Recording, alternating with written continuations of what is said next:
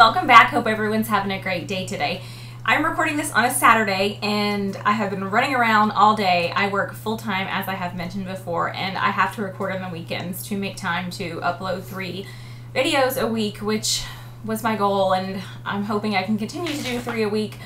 If it gets to be too much, I'll eventually knock it down to 2, but 3 a week so far I'm able to manage. But I'm finding I'm doing a lot of just strictly recording, pre-recording on the weekends. So, excuse me. Hey, stop that.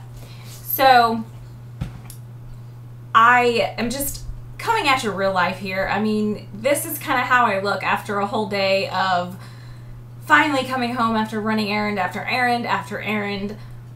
My first day off in, well, 4 days since it was the holiday, but running errands all day. I haven't touched up my makeup, except I did throw some lip gloss on, but this is just kind of how I look. So, and I've already taken my jewelry off because I finally got home and I was finally able to sit down. So yeah, this is kind of it. This is real life, and I'm here to give you my honest opinions about makeup and stuff like that. I mean, you're not here to, you know, look at how dolled up I can be. So I'm just, this is me. This is how I am, and so I guess you'll just get to know me. And I'm tired after a long day of doing a whole bunch of stuff. So let's get into what I'm here today for. And what I'm going to do is my top 5 under eye setting powders, mixture of high-end and drugstore.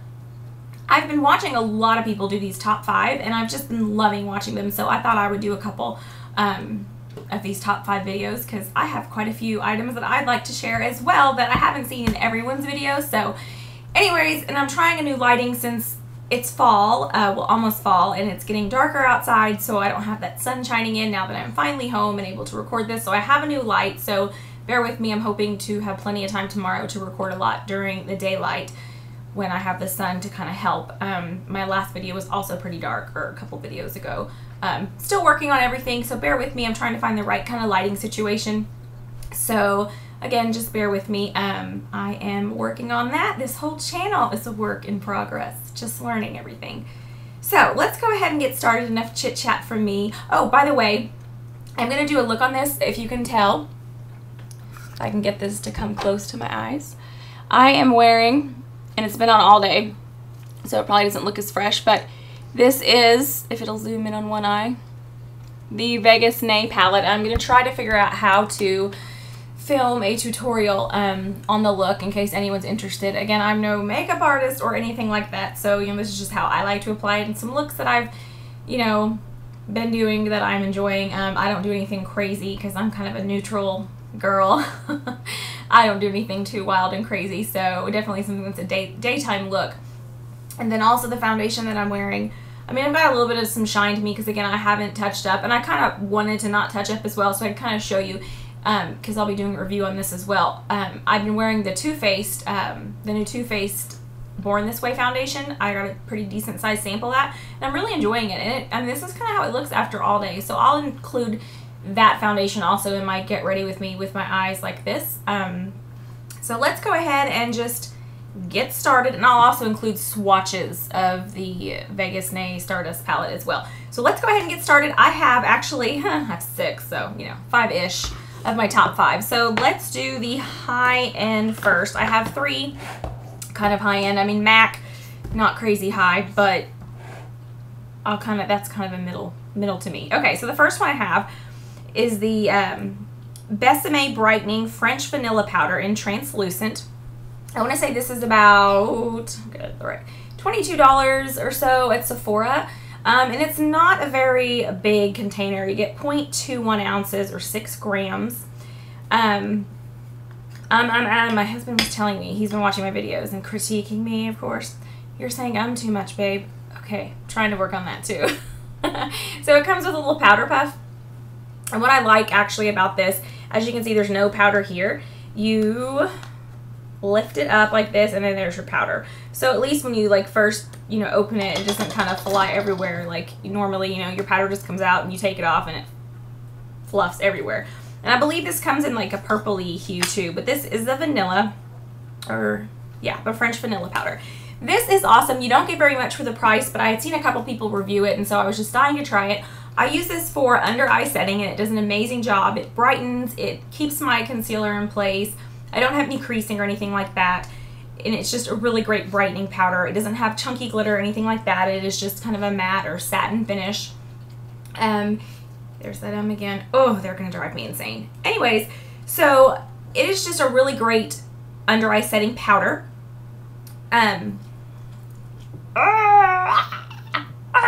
Okay. Now I've just lost my whole train of thought because now I'm thinking about him saying, don't forget your ums. Lord. Okay. So this is a really good one. I really like it. It's about $22. I feel like it is a little overpriced for the size that you get, but I do enjoy using it. Would I repurchase it? I'm not sure. I also use it as an all-over setting powder, and I also enjoy it that way as well.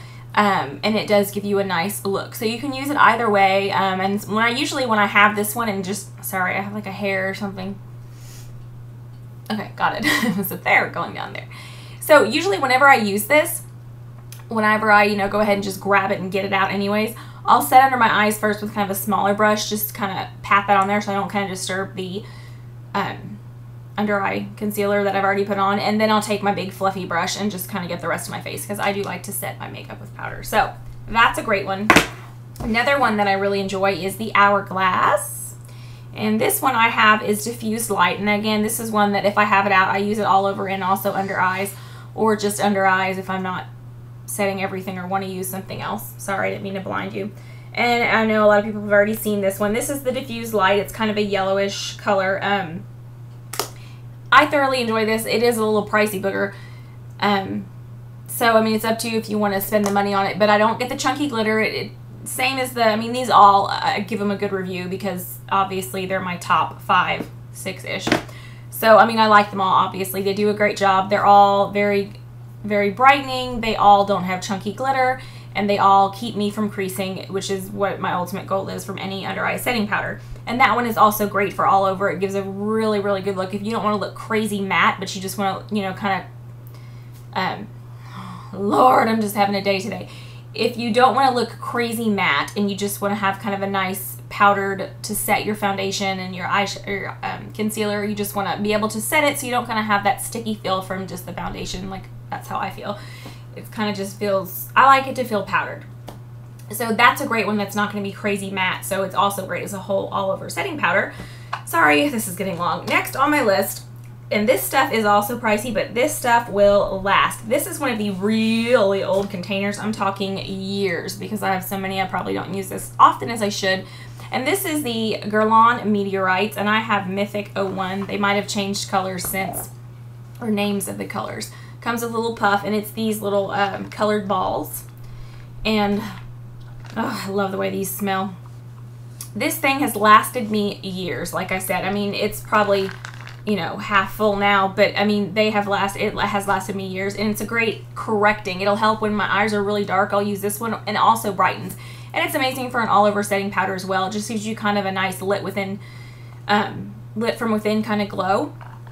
And it's just really, really great. The new container, I want to say, is like a metal, and it has just an easier lid. This one, as you can see, kind of is a pain to get off because it's like that. And this is actually cardboard. Like I said, this is old. But if you do purchase this, I want to say it's like 60 bucks, something around that price point. It is pricey, and it's quite the investment, but you will get your money's worth because this will last. I mean, those balls just slowly wither away, and they last so long. Okay, the next thing I have, it's actually in a blush palette, but I have it in here because it fits in my blush palette. But this is MAC Emphasize. This is one of my favorites, and I want to say it's under $20 for this powder. I do not use this to set all over. I only use this to set under my eyes. If I'm using something other powder, and I just want the really, really bright white brightening, this will do the trick. It is very brightening. It doesn't have any glitter, but you kind of want to go on gently with it because it will kind of give you that bright white look to under your eyes, excuse me. But that is MAC's Emphasize, and I do believe you can purchase it at any MAC Pro Store or MAC online because I think it only comes in these little pans. I don't think you can get it like, if I can get this out. I don't know how to get this out. It's all in there, but it comes only like these little pans. It doesn't come like in a container, I don't believe. So you have to get it at a MAC Pro Store. Order online, and I ordered online because I do not have a MAC Pro Store, so I kind of created my blush palette, and then I just added this, into it because I really enjoy that as an under eye setting powder.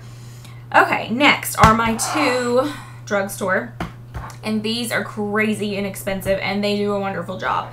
This one is probably, if you have the money and in your budget to get the crazy $60 expensive ones, honestly, you don't need it. This little guy does an amazing job, and honestly, I like those for all over setting powders as well, but I could give those up if I, and just use this and I'd be just fine. This is $3. This is the E.L.F. High Definition Under Eye Setting Powder. The only thing I don't like about this little guy, he's so freaking tiny, but he is only $3, and it comes out really, really, just a little bit, kind of comes out there. So, I mean, it does last a while, and now I'm making a big mess with it.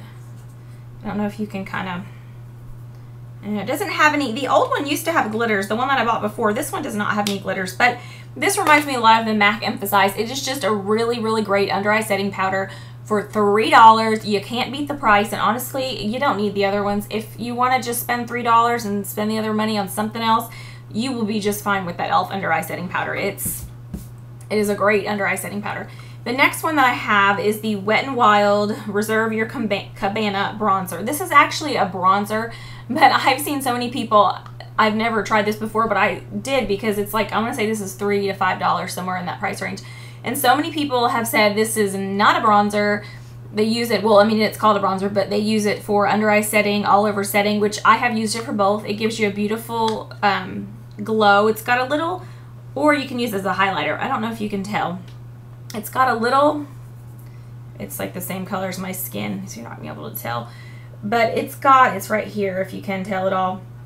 A little bit of some shimmer in it, so you definitely want to go lightly with this one. And you can even use it, as a highlighter if you want. But definitely I would not call this a bronzer. I mean, the bronzer is not as pale as me. So that one is a really good one for all over setting, under eye, or some people use it as a highlighter, whichever you prefer. But it is more shimmery of all of the powders. To me, it is. So that's my top 5-ish, because it was really 6. Under eye setting powders. I hope you guys enjoyed the video, and again, don't forget to like my videos, comment down below for anything you'd like to see coming up, or anything that, I don't know, anything you want to say down below. Feel free to say it. Be nice though. Anyways, and please don't forget to subscribe to my channel. I hope everyone has a great day. Talk to you later. Bye.